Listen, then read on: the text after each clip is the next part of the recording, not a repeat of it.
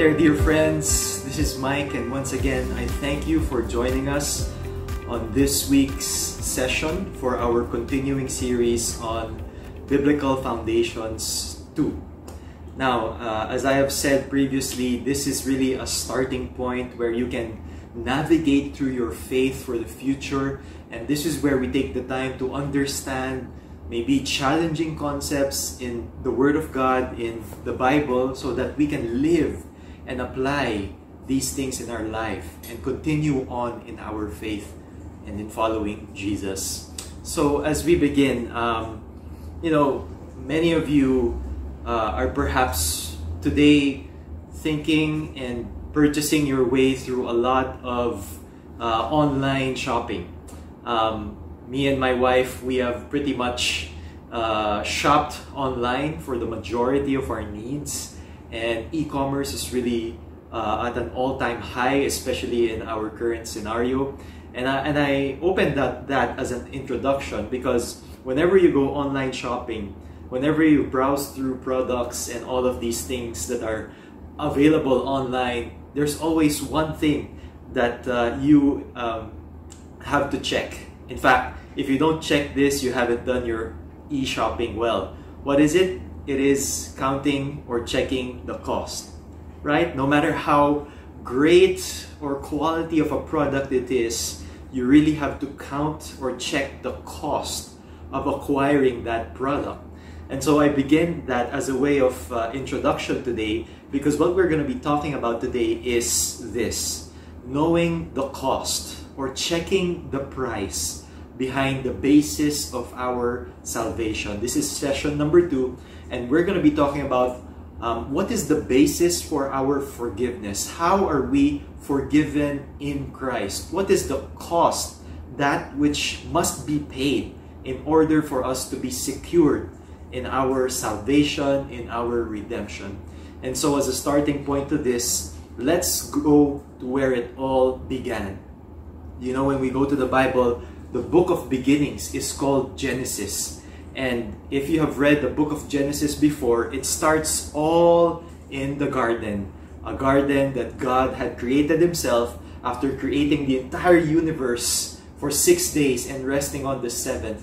It is in this environment or in this context that we see the very human beings that he created found in Adam and Eve.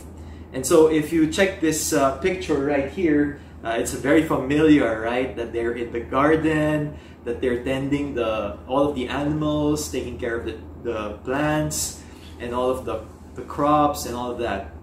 But then one day, this sinister serpent walks in and tempts Eve to eat of the fruit, right? The fruit of the tree of the knowledge of good and evil.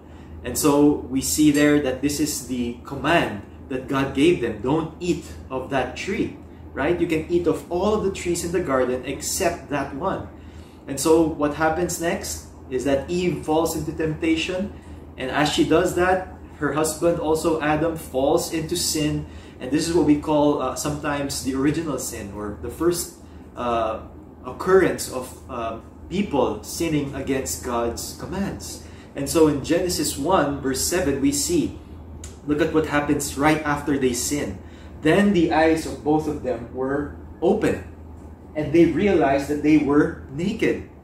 So they sewed fig leaves together and made coverings for themselves. You see, the human tendency after falling into disobedience or into sin is what? They sewed fig leaves together and made a covering for themselves. Out of the shame and out of the guilt of their own sin against God, they made a covering for themselves by putting together and sewing fig leaves. You see, they desperately wanted to cover their shame, their disobedience, their nakedness, and they tried to make a covering for themselves. Well, later on, God, in verses 9 to 10, says, the Lord God called the man, "Where are you?" You see, he calls Adam because he is the one responsible for the marriage relationship. And so he calls to the man, "Where are you?" In fact, he already knows where they are. And verse 10 says, he answered, this is Adam, I heard you in the garden, and I was afraid because I was naked, and so I hid. You see, God calls for Adam and Eve to face him, but they hide themselves instead out of fear. You see, what I realized is sin breaks our access or our fellowship with God.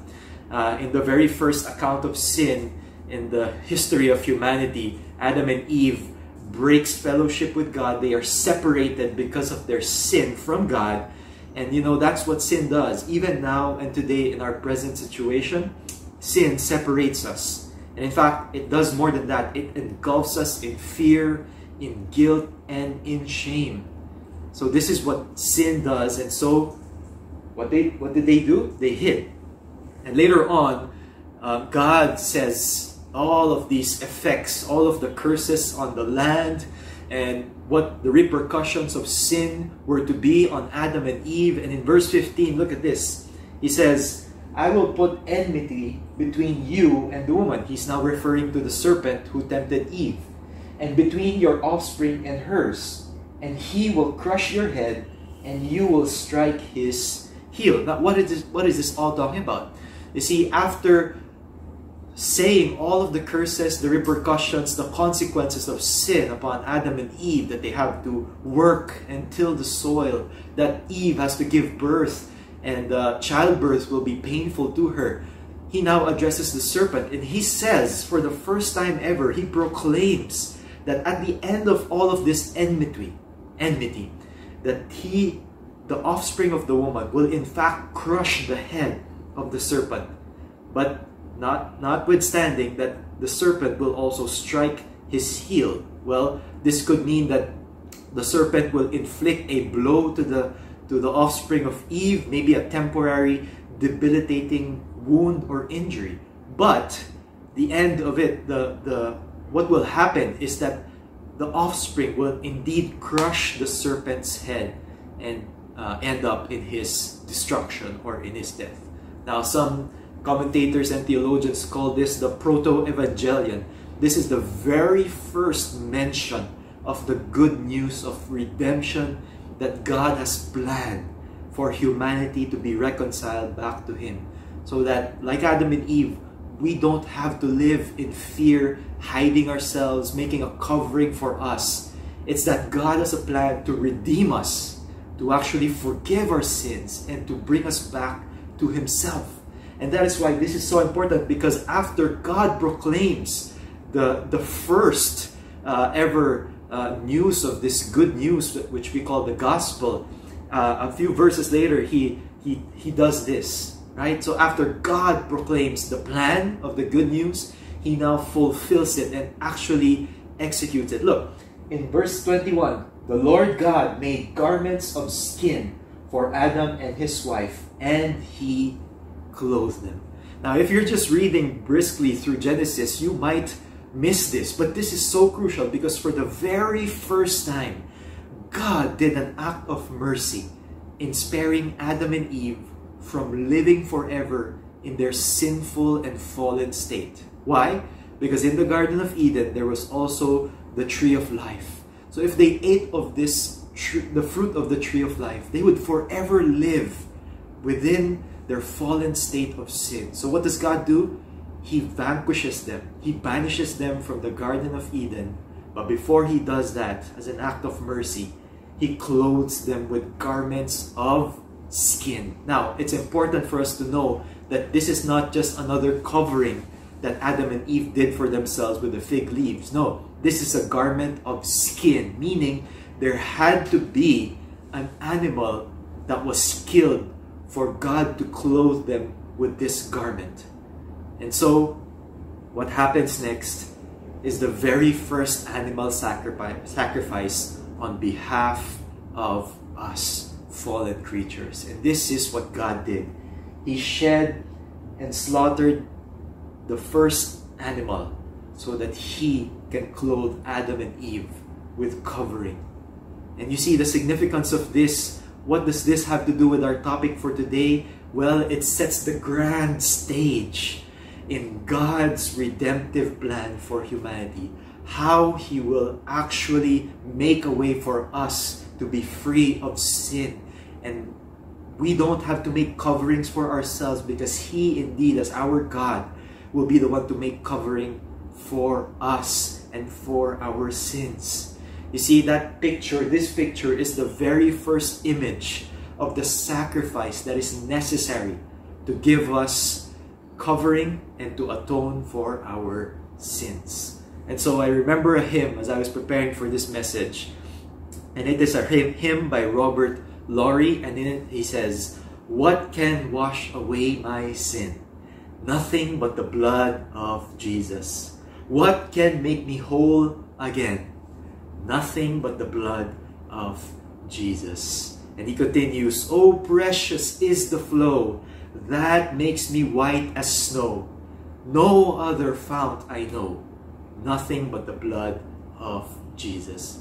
And so as we begin, our topic for today is really the blood of Christ. The basis of our salvation, the cost that must be paid, is none other than the blood of Christ to cover us and to atone for our sins. I've entitled this message, so that we can remember it more clearly, is that nothing at all but the blood of Christ can make me clean. Now, with this, regarding this, we remember a verse that we studied last week, right? Romans 6 verse 23. Let's all read this together. "For the wages of sin is" what? Death, right? The payment for sin is actually death. It requires death. But the gift, or the free gift of God, is eternal life in Christ Jesus our Lord. So I start with this verse because why? We must understand that our sin must be paid for. And the due payment for sin is actually death. You see, it uses a word here, wages, which means sueldo, which means your paycheck, right? What do? You work for 15 days or 2 weeks, and then after giving that kind of work, you are recompensed for your work. You are given your salary or your paycheck, and you get what you deserve, essentially. And so the writer of this verse uses the same term, the wages. We get what we will deserve, right? So we sin and we get what we deserve by our sin, which is death. So we must be paid for in this sin through death, which means all of us, every single person who has ever lived, is actually born into a state of sin, that we are all sinners, and we must pay for our sin by death. Now, here's the thing. In Hebrews 9:22 it says, "In fact, the law," okay, the commandments of God, the law requires that nearly everything be cleansed with blood, right? And without the shedding of blood, there is no forgiveness." What does this all mean? What does God require as the payment for our sin? Well, it requires death, the shedding of blood. You see, this whole idea of blood being used, or a sacrifice being used to cover our sin, we can trace that all from Genesis down to Revelation and down through the ages, how God communicated Himself and His plan of redemption for us. Now, you may be asking, why blood, right? Well, life is in the blood. I have blood coursing through my veins now, which means that I am alive, right? And so life is in the blood. And when blood is shed, right, life is taken. And God wants us to realize that sin is such a serious offense against Him, who is perfect and holy and just, that it requires a life to pay for our sins. I remember, if you can look to this picture right now, this is a certain aspect of Israel's history. You remember who this guy is? This is Moses. And before he was actually able to lead the people of God, the Israelites, from slavery in Egypt, something had to happen. You remember that? Before they were delivered from Egypt, down, going to the promised land, there had to be something that occurred. Now, for some of you who have watched the movies about this, these are the 10 plagues upon Egypt, where God showed his mighty hand to tell Pharaoh to let his people go. And out of those 10 plagues, the final climactic plague was plague number 10, the death of the firstborn of all the land. And so we get this in Exodus 12, verse 12, where God instructs Moses, hey, this is how you survive through the last plague, because it's going to affect both you and the Egyptians, both Israelites and Egyptians in the land. And he is going to send forth his angel of death to kill all of the firstborn. And so if you're Moses, you're going to be thinking like, oh no, this is bad. This is really bad. God is going to wipe out the entire firstborn population. Yung mga panganay, mamamatay sila. And so God instructs Moses in Exodus 12, verse 12, on the same night, I will pass through Egypt and strike down every firstborn, both men and animals. And I will bring what? Judgment. Okay? Judgment on all the gods of Egypt. I am the Lord. See? So this is bad news, right? God is going to wipe out all of the firstborn, including even animals. And so in verse 13, he says, the blood will be a sign for you on the houses where you are. And when I see the blood, I will pass over you. No destructive plague will touch you when I strike Egypt. Okay? So he gets the news that all the firstborn were going to be killed. But he tells them, if there is blood, as a sign, I will pass over you. What was the last plague? God was going to strike down and kill all of the firstborn. But there is a way for you to be spared of this judgment, of this destruction and death. And it is none other than blood. Now, in Exodus 12, verse 3, earlier on in this chapter, he says, tell the whole community of Israel that on the 10th day of this month, each man is to take a lamb, okay, an animal, for his family, one for each household. So he is to take a lamb. And further, the verse 5 says, the animals you choose must be year-old males without defect. And you may take them from the sheep or the goats. So in other words, God is requiring a sacrifice, a kind of lamb that is unblemished. Okay? It's perfect. It has to have no defect. It has to be a male, and it has to be a year old. And what are they going to do with this lamb? Well, let's go back. In verse 21 to 23, it says this. Then Moses summoned all of the elders of Israel, all of the leaders, and said to them, go at once and select the animals for your families and slaughter the Passover lamb. So that is where we get this first ever title or phrase, the Passover lamb. This is the animal upon which they will sacrifice, which will be their guarantee or their safety as the angel of death plagues Egypt and will destroy with him all of the firstborn animals and children.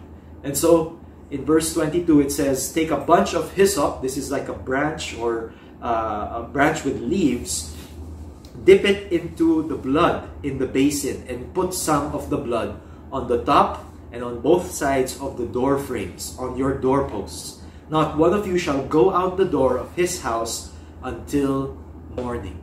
So what they essentially did after selecting the Passover lamb for each household was that they broke its neck and then it slit the throat, and then they shed the blood of this lamb without blemish.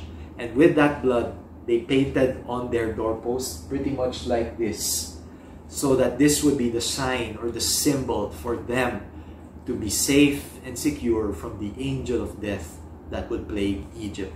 The following verses in verse 23 says, when the Lord goes through the land to strike down the Egyptians, he will see the blood on the top and sides of the doorframe and will pass over the doorway, and he will not permit the destroyer to enter your houses and strike you down. You see, with the blood of the sprinkled lamb sacrifice on their doorposts, they will remain safe. They will be passed over by the angel of death, the destroyer, which is called here to strike down the firstborn. Now, You might be thinking, if you were an Israelite, if you were Moses instructing these people to shed this innocent animal's life for you to be safe, right? What in the world does this mean? It's so bloody and messy. It's like you're killing an animal and you're painting that the blood of it on your doorpost.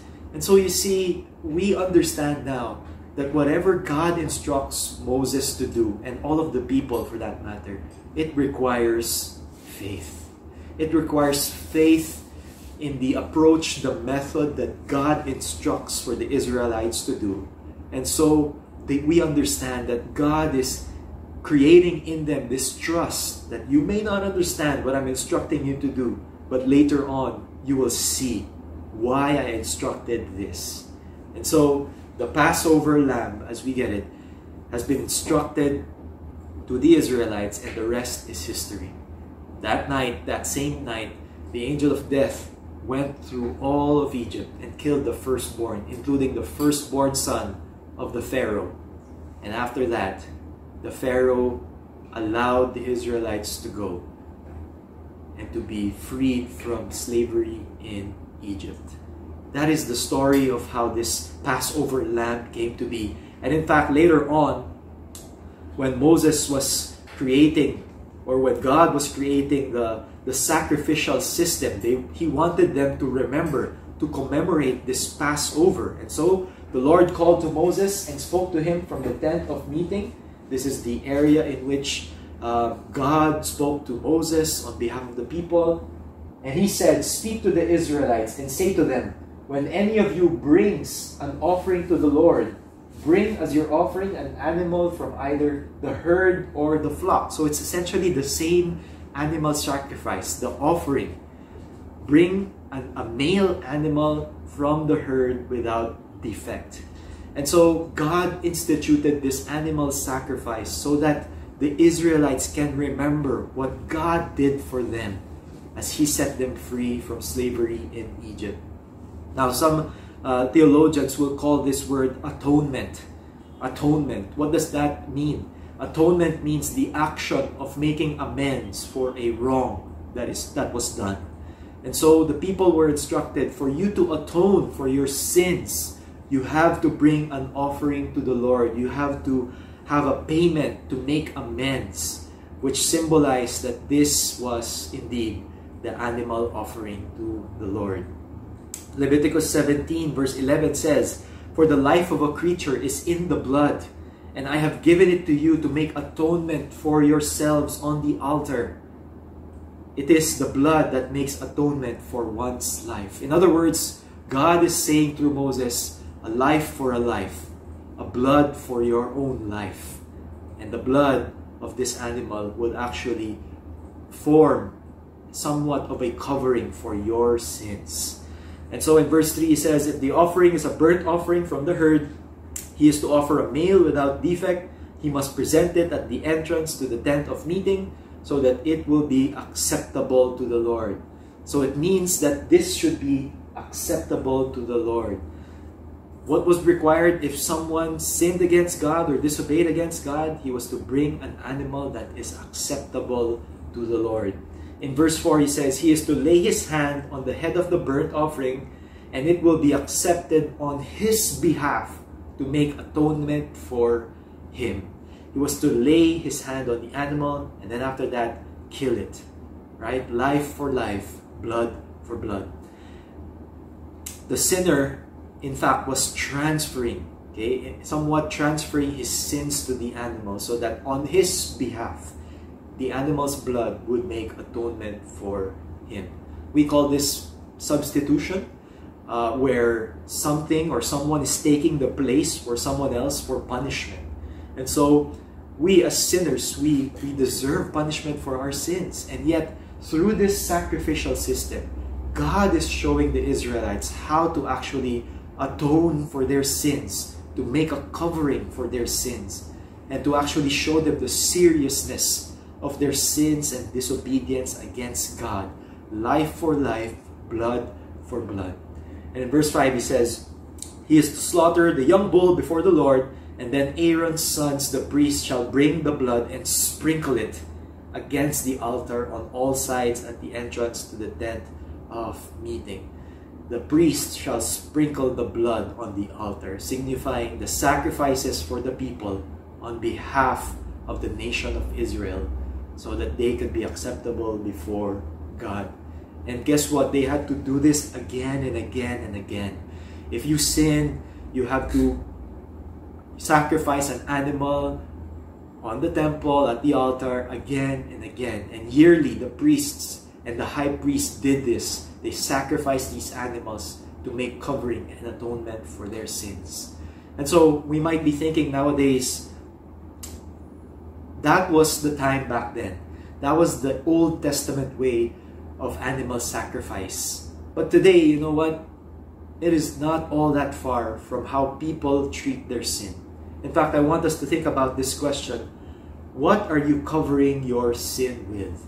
Just like Adam and Eve in the garden, when they sinned against God, they make a covering for themselves to make themselves feel better about their sin. They make a covering to atone for their sins. They sew fig leaves. And even the Israelites, they sacrificed animals so that they would somehow be acceptable before God. You see, today, not much is different. Many people try to cover their sins in a variety of ways. Let me share with you a few examples. Some people try to cover for their sins through therapy. They will tell you that you just need to love yourself more. They will try to change their behaviors in such a way that they could be acceptable. Some people, they blame others. They have this victim mentality because this is what happened to me. And therefore, this is why I do this. This is why I sin. This is the way that they treat or cover their sin. They blame others. They have that victim mentality. Number three, some people, they try to cover their sin with charity. They try to make good works that can potentially outweigh their bad works. They try to do good so that their good works would outweigh their bad, and somehow they would be acceptable before God. Other people, they choose religion and spirituality. They do all of these sacrifices again and again, and they do sometimes even self-hurt to signify their penitence before God so that they can somehow be made acceptable before Him. Others, they choose to deny their sin. They just say that it's part of life. It's just being human, right? Some people, they forget. They try to forget their sins. They make themselves numb to their sins through alcohol or drugs or relationships. They try to forget all of these wrong things that they have done. And some people, that's why they actually become depressive or even suicidal, because the guilt and the shame of sin is still there. The sting of it that, man, I'm not going to be acceptable before God because of this sin. That's why they resort to these depressive emotions and this anxiety over the future. And so even today, people are trying to make a covering. They're trying to atone for their sins. But what is our message for today? Nothing. Nothing at all of what we can do. But nothing but the blood of Christ can make us clean from our sins. See, nothing at all that we can do. Not our good works, not our charity, not our spirituality, not even our status, not even what we do can ever make us clean apart from the blood of Christ. You see, the good news is, even though we are sinners, God shows and manifests His love towards us. He wants us not to be separated from Him, not to be condemned by our sin, but He, like Adam and Eve, He creates a covering for us. He creates atonement for us in a way that is outside of ourselves. Look at this. In 1 John 4:10, it says, "This is love, not that we loved God, not that because of our love for God that we are made acceptable before Him. No. But that He loved us." See, God is the first lover. He loves us. And look, and He sent His Son as an atoning sacrifice for our sins. See, out of His love, He sent Jesus Christ, the Son of God, to be the atoning sacrifice for our sins. And so that's why when Jesus was came to begin his ministry on earth.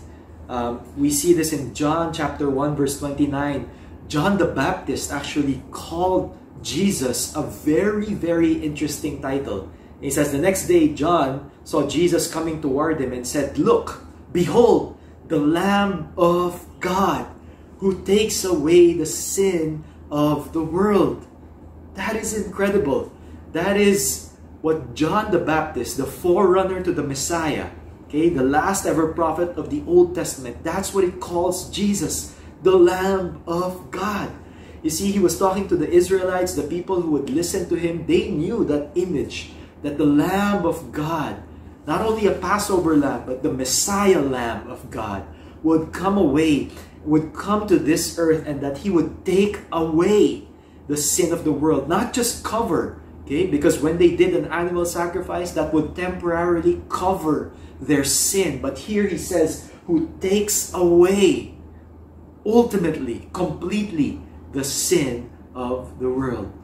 So what was required again? If someone sinned, a lamb. But here, the Lamb of God finally comes into the picture. The image that we saw previously in the Old Testament, now coming to fulfillment. And what is the mission of Jesus? To take away the sins of the world. In fact, in 1 Peter, Peter says this in verse 18, "For you know that it was not with perishable things such as silver or gold that you were redeemed," or in other words, paid for, ransomed, "from the empty way of life handed down to you from your forefathers." It's not by money or any silver or gold, he says. And in verse 19, he says, "But with the precious blood of Christ, a lamb without blemish or defect." How did he describe Jesus? A lamb without blemish or defect. Perfect in every way. And how are we redeemed? By the precious blood of Christ, the Lamb of God. You see, I think about this and I ask, why is Christ's blood so precious? What makes it so different? What makes it so unique that it can actually redeem us and buy us out of our sin? Well, it is the only blood in all of history which is of human and divine attribute.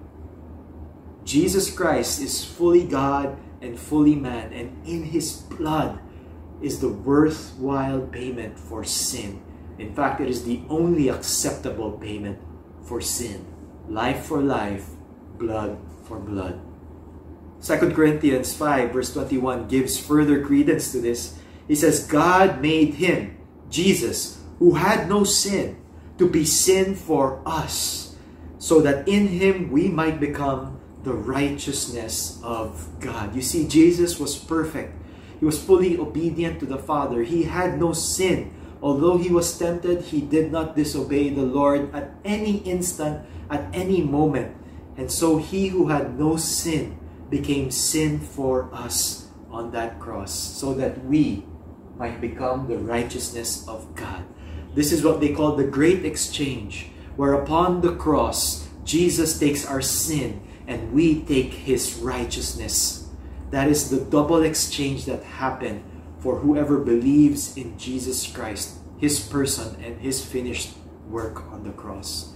In fact, when we skip to Matthew 26 verses 1 to 2, this is Jesus now nearing his death on the cross, nearing his betrayal and his arrest. He says this: "When Jesus had finished saying all these things, he said to his disciples, 'As you know, the Passover,'" there it is again, it is again conveyed to us, "the Passover is 2 days away, and the Son of Man will be handed over to be crucified." See, if you check your history, if you read your Bible, you will know that Jesus died at the time of what? The feast of the Passover. It's the same feast that the Jews commemorate when they were delivered out of slavery from Egypt, where they were set free under the leadership of Moses through the Passover lamb. It is during this feast that Jesus was also crucified. And what did Jesus do in order to communicate this to his disciples, to his followers? He inaugurated the Last Supper as the celebration for the Passover meal. Only this time, it will be the very last time that they celebrate this Passover meal, because Jesus was about to accomplish something greater than the Passover lamb. He was himself to be the Lamb of God who would atone for the sins of the world. And so in Matthew 26 verse 28, we find this in the Last Supper, where Jesus celebrates the Passover meal with his disciples. He says, "This is my blood of the covenant, the new covenant, which is poured out for many for the forgiveness of sins." What is Jesus claiming here? He will pour out his blood for the forgiveness of our sins. In the same way that the Passover lamb, after shedding its blood, had to be eaten by the Israelites, so here Jesus is instituting the Lord's Supper for his followers, that they too would partake of the Lamb of God. And this is why he inaugurated communion, or the Lord's Supper, when we partake of the bread, signifying his broken body, and when we drink of the wine or the juice, signifying his shed blood for us on the cross. See, that is what Jesus did. That is how we commemorate, we remember, we celebrate what he did on that cross 2,000 years ago. The blood of the Lamb was shed for you and for me, so that our sins would be taken away, so that our sins would be atoned for. And a few hours later, Jesus died the death that we were supposed to die. Jesus was the only one who could pay for our sins, because he was sinless and perfect. And so, on that afternoon on Friday, it says that Jesus died.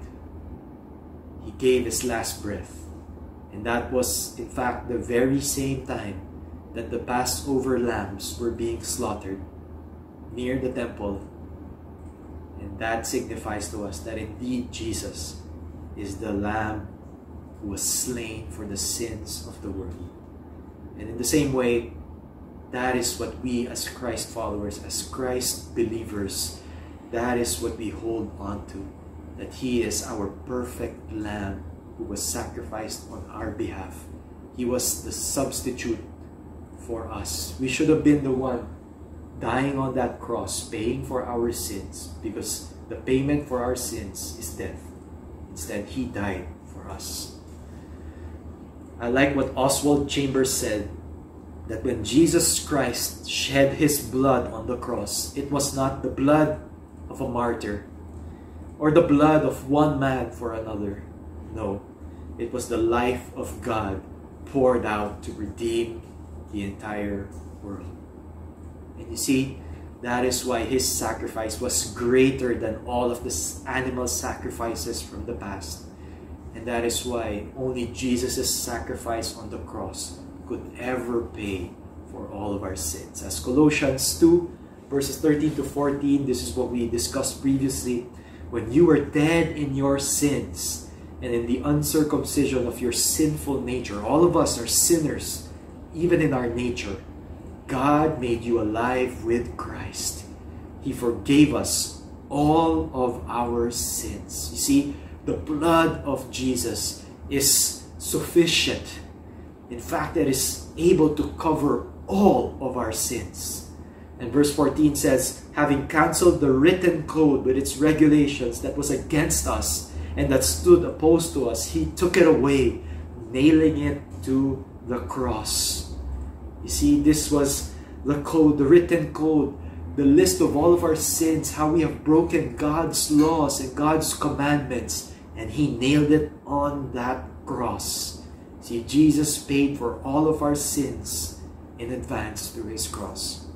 And that's why Colossians 1 verse 20 also says, and through Jesus, through him to reconcile to himself all things, whether on earth or in heaven, making peace by the blood of his cross. Did you hear that? He made peace with us who are enemies of God because of our sin.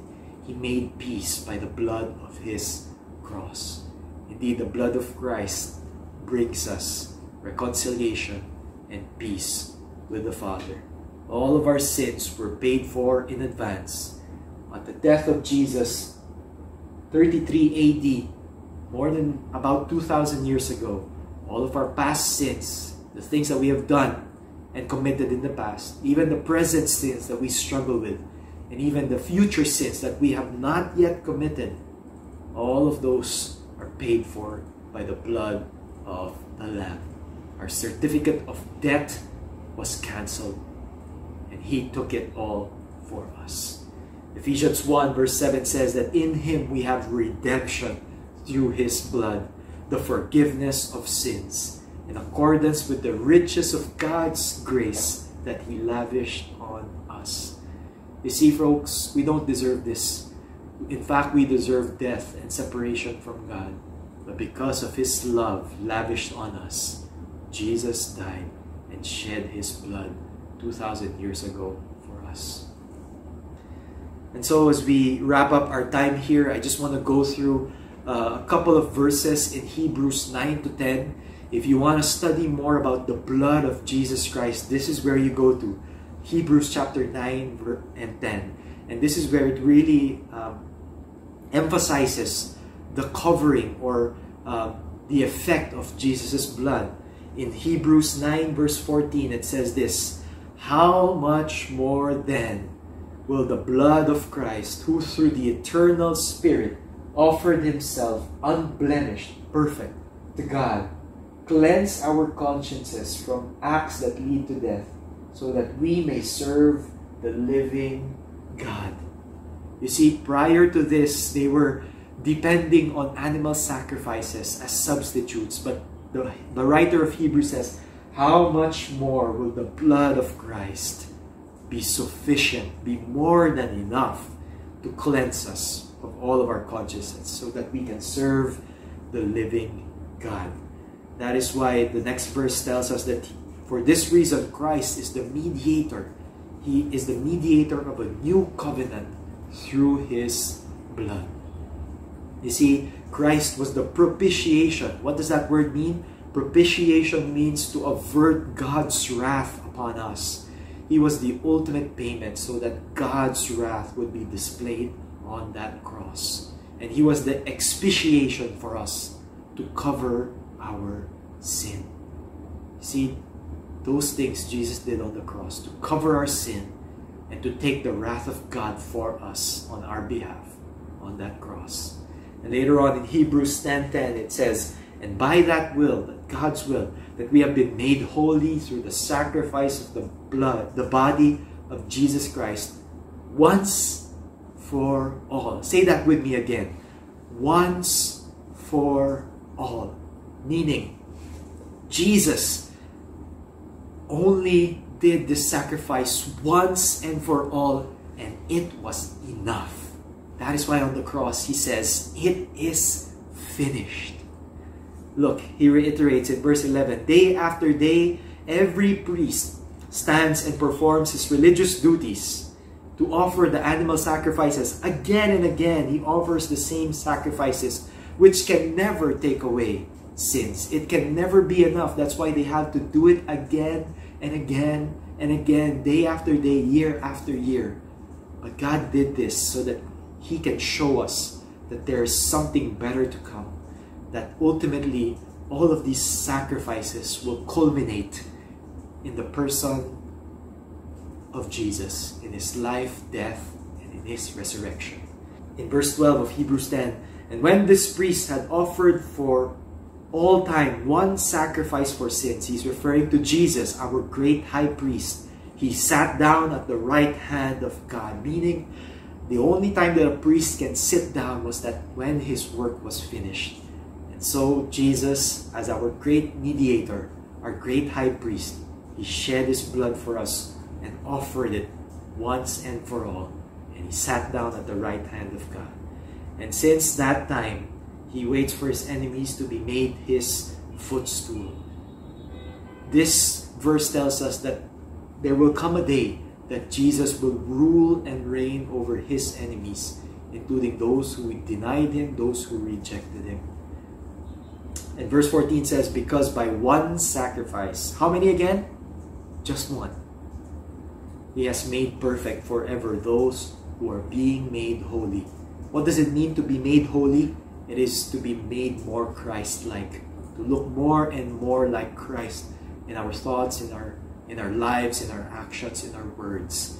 And he says, by one sacrifice, the only sacrifice necessary, we are being made perfect. We are being made holy. See, the priests, they offer the same sacrifice again and again, but only Jesus' sacrifice was offered once, and it was enough. In verse 19, later on, he encourages us, he exhorts us. The writer of Hebrews says in verse 19, therefore, brothers, since we have confidence to enter the most holy place, again, by the blood of Jesus, we can have access to God the Father on high. We have that confidence to enter into the presence of God through the blood of Christ.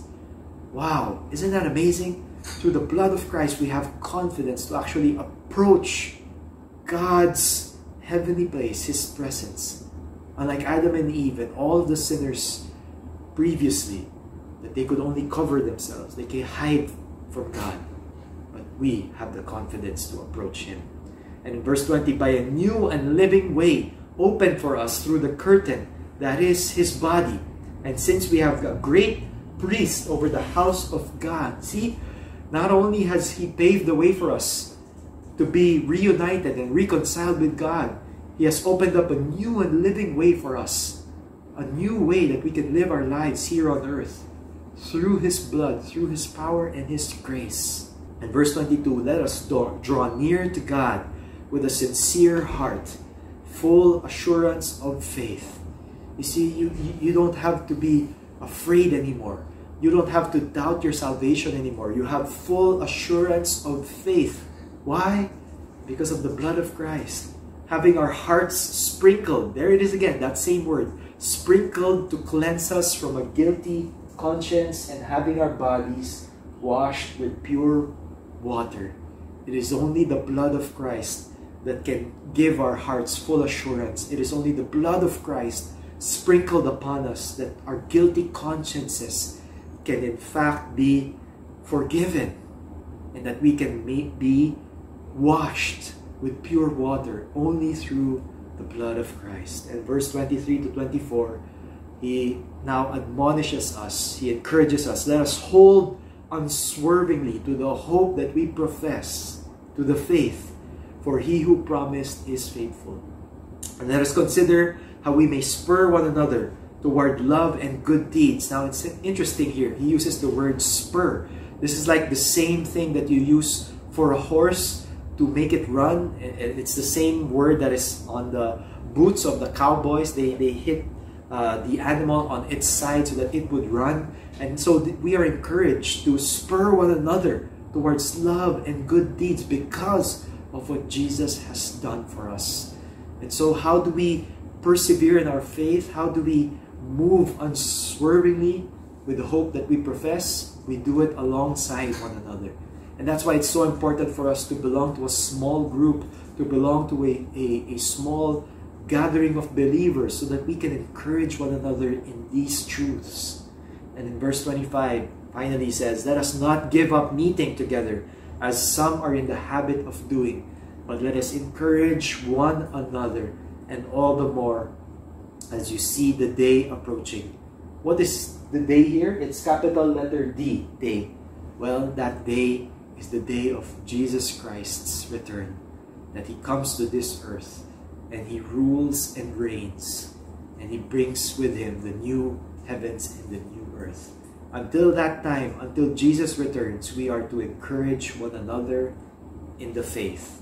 We are to keep gathering together as God's people who have been bought by His blood, the blood of His Son, Jesus Christ. That is the beauty of belonging to a church. That is why in CCF we continually encourage one another through these small group settings, even in our satellites. In all of our church gatherings, we continue to encourage one another with these things. And he ends in verse 26, 27. If we deliberately keep on sinning after we have received the knowledge of the truth that Jesus Christ has paid for our sins by His blood, no sacrifice for sins is left, but only a fearful expectation of judgment and of raging fire that will consume the enemies of God. You see, this verse tells us that there are only two people, exactly two categories of people. Those who are covered by the blood of the Lamb, Jesus Christ. Their sins are forgiven. They have turned over their lives. They have surrendered their lives to His Lordship, and they consider Him as their Savior. And the second group of people is those who have rejected this sacrifice. Those who have not believed in the finished work of Jesus. And the writer of Hebrews says, it is they who only have a fearful expectation of judgment. Whereas the followers of Christ, they have full confidence and assurance. They can draw near to God because of Christ's blood. But these guys, they have a fearful expectation of judgment and of raging fire, symbolizing punishment for those who reject the Messiah, the Lamb of God. And so, right now, we understand that there is this image that God has been painting for generations now, for years upon thousands of years, that there needs to be sacrifice for sin, life for life, blood for blood. And though the people from before did not fully realize, they did it by faith. And even so, for us today, we by faith believe in the finished work of Jesus 2,000 years ago. And we see the image becoming more clear and becoming more evident to us. And so, like a painting that is unfinished, we see every brushstroke, we see every part of it slowly coming together. And at first it doesn't make sense. We don't realize its significance. But in the end, we see the full picture, the full image of what God was trying to do. That from the get-go, from the Old Testament to the New Testament, He was creating a way for us to be redeemed, to be atoned for our sins, to take away our sins. God is showing us through the previous animal sacrifices a preview of what's to come, of eventually how He will fulfill the animal sacrifice through none other than Jesus Christ, the Lamb of God. What's our message for today?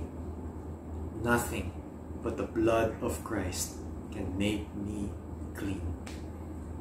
You can speak this word or this statement to yourself today if you're struggling with sin, if you're struggling with condemnation, if you're struggling with a guilty conscience, that indeed because of the blood of Christ and how you entrust yourself to Him, that you are free from the guilt and shame and condemnation of sin. Romans 5 verse 9 says this, since we have now been justified by His blood, how much more shall we be saved from God's wrath through Him, Jesus Christ. See, we have been justified by His blood, and therefore there is no more wrath from God. That we can be assured of our salvation again and again through the blood of Christ. As we close, I just want to bring you through a couple of practical application points, gathering from Hebrews 10. And this is really a way for you to apply after hearing this message so that we can be doers of the word and not merely listeners. Number one, we have confidence to enter into God's presence through the blood of Jesus. How is your confidence today? Do you have access to God? Do you openly pray to Him? Do you have an intimate relationship and fellowship with Him? Well, guess what? If you are in Christ, and indeed the blood of His Son is covering you, then you have complete access to God the Father. Number two, we are to draw near with a sincere heart in full assurance of faith. The Bible says, draw near to God and He will draw near to you. And so if you've been in a season of dryness or you've been far away from God, you've been walking on your own, Today is the day that you can actually draw near to Him through the blood of Christ with a sincere heart and be assured in your faith.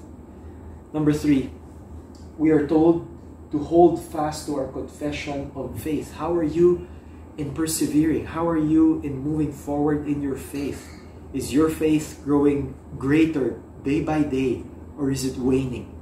See, the blood of Christ enables us to hold fast unswervingly. And number 4, we must love others as a sign that we truly love Him and belong to Him.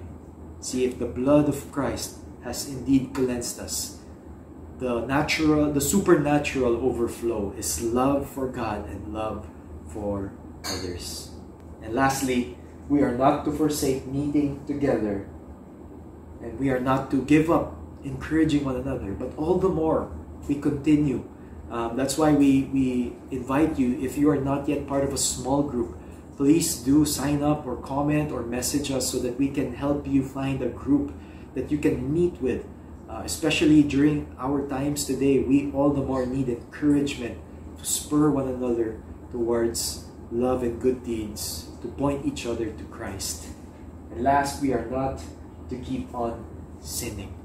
In fact, there was such a great price that was paid for our sins that we would do well not to anymore be entangled by sin, but to repent of it daily and to turn for Christ, to turn towards Christ for renewal, for grace, for mercy. So we conclude with this, our memory verse for today. Why don't we all read this together? Hebrews 9:22. In fact, the law requires that nearly everything be cleansed with blood, and without the shedding of blood, there is no forgiveness of sins. Why don't we close in a word of prayer? Why don't we bow our heads and join our hearts? Father God, indeed, you are a holy and just and righteous God. That there can be no sin in your presence. That there can be no shortcoming whatsoever. Because you are holy, O Lord. And us, Lord, we are sinners. We have done wrong. We have disobeyed you. And we have fallen short in every way. And Lord, we are separated from you because of our sin. But Lord, we thank you that because of your love, because of your grace and mercy, you have made a way for us to be reconciled, to be reunited with you. And that is through your Son, Jesus Christ, who is the Lamb of God, that He takes away our sin. He grants forgiveness to us through His blood. So Lord, I pray for my friends here today. For many of us, Lord, we are still covering our own sins with our own ways and our own devices. We're trying to atone for our sins in our own human ways. But I pray that today we will depend on nothing else, nothing but the blood of Jesus Christ that can cleanse us and make us white as snow. Indeed, Lord, because of Christ, we have access to you. We can draw near to you, and we can have confidence and full assurance that we are reunited with you in an intimate and loving covenant relationship. And this was accomplished for us through the sacrifice of Jesus on our behalf on that cross. We believe upon His finished work, that even though He was crucified unto death, He was buried, but on the third day He rose again to signify that whoever believes in Him, they have eternal life, they have forgiveness of sins, they have full assurance because of the shed blood of Jesus the Messiah.